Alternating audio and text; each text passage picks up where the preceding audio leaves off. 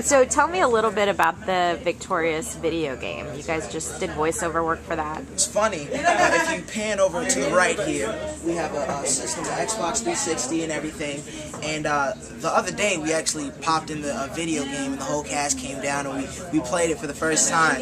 And for me, like, it was, I mean, I hate to get mushy, but it was like one of those like surreal moments where we were all like really looking at how big this show has, you know, become, and you know, just how blessed we are to be in a situation where we can see, you know, our, you know, avatars and you know, just see how the world, you know, checks out our show. It's just a crazy thing.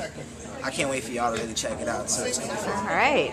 What was it like for you to do voiceover work? It's a lot different than being on set playing against somebody.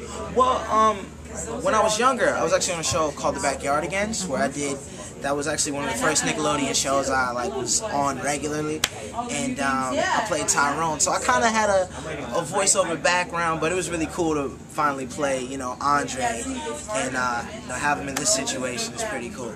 Very nice. So Avin said he's gonna play video games with his family over Christmas, and he's waiting for them to give it to him about this video game. Oh yeah. What about you? Are you gonna take it home and show it to your dad and your family? I'm gonna definitely take it back and show it to all my cousins. And, you know, and I'm sure, you know, growing up we always just, you know, made fun of each other in like the most lighthearted way. Yeah. But I'm sure I'm gonna get it off of this video.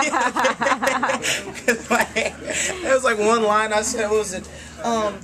When I get a music label, I'm gonna go straight to the top. I know they're gonna tear me up. They're gonna hit me up on that one. I know it. I love it. But it's gonna be fun, you know. And I think, you know, everybody, if you can, just go out, get the video game, and just share the love. It's a really good time, and it's fun to play.